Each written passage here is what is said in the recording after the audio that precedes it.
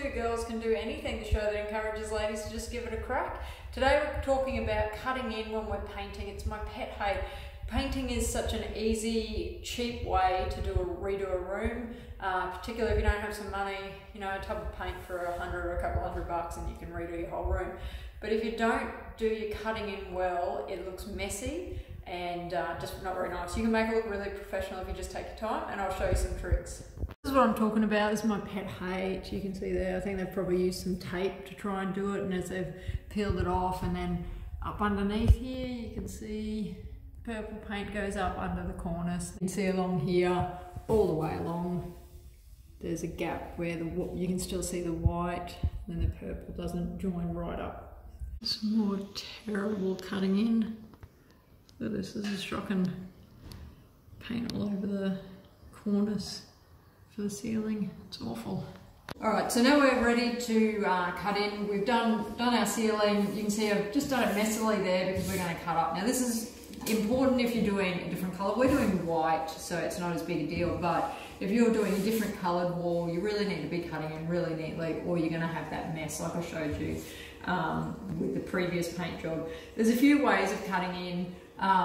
You could either use masking tape and mask it all up. For one, it's an extra cost. Two, you can have bleed underneath, so if you haven't stuck it on properly, it'll get in underneath it, or even when you go to peel it off, you might peel off paint on the other surface, so you don't want that.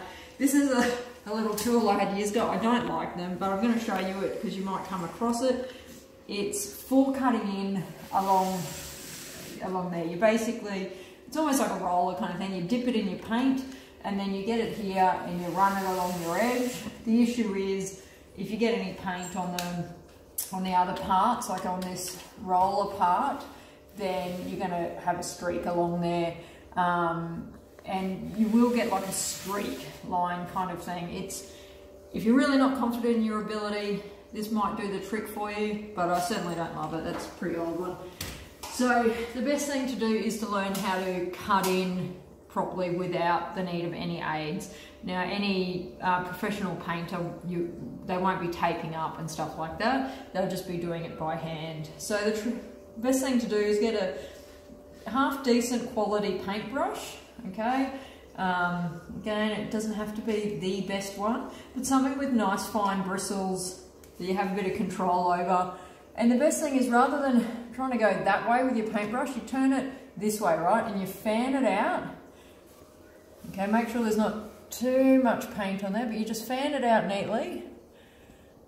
And you just kind of glide along your area there. And you can see, if you kind of come up underneath, you can see that you're just gliding along underneath it, just ever so slightly touching it. And you'll get pretty good at it, and you'll be able to do it pretty quickly, right? And then you just kind of go along, and then that's ready to roller up to. And you would roller kind of up as close as you can without touching that other part.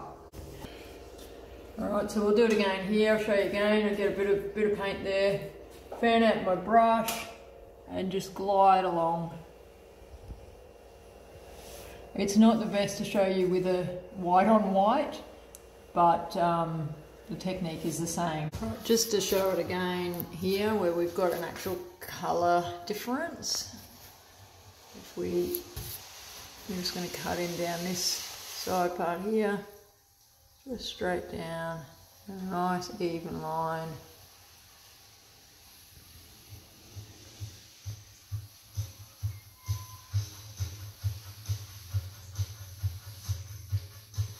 Right, there you go, you've got nice even cut in, no need for tape, perfect.